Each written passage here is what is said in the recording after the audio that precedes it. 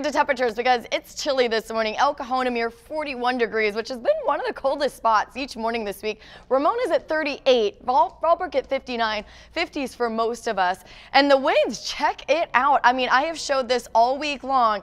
It's now calm in Alpine, but notice the arrow, it's green. That indicates that sea breeze. So those winds, not as big of an issue today. That changes again as we head into tomorrow, and things are staying very, very dry. Widespread single-digit humidity levels mainly away from our coastline, and that's why that fire weather watch goes into effect midnight tonight, lasting through 10 a.m. Friday. And here's the reason why. This little thing right here doesn't look like much, but it's going to dive south, and when you have a high pressure and a low pressure system, you get a little bit stronger winds. This looked like yesterday it was going to be moving closer to our area, which actually would have increased our humidity. Now it's going to be what we call an inside slider. It's going to go right to the east of us, and that's really just going to be increasing our winds. So temperatures through Friday won't change much. Highs 10 to nearly 20 degrees above normal, as I was just showing you, 18 degrees above normal in Ramona.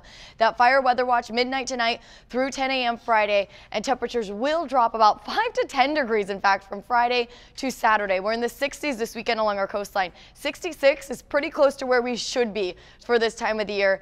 And then offshore flow does return late Sunday into next week. So we're going to clear out the skies. It'll be breezy and it'll be very dry yet again, and slightly warmer temperatures, though not as warm as what we're going to be seeing the next few days. Still in the 80s for the most part for our inland neighborhoods.